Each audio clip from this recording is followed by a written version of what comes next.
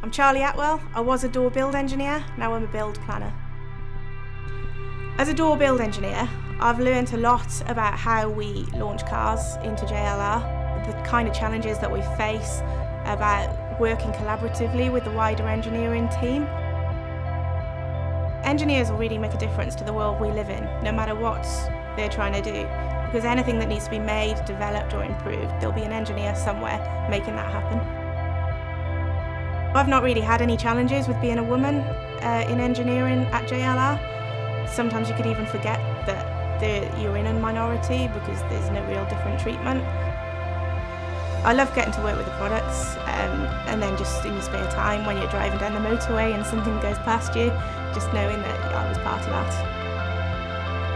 When I was in school, I had a teacher once that told me I'd never be anything more than a waster. That just drove me to prove him wrong, and here I am now.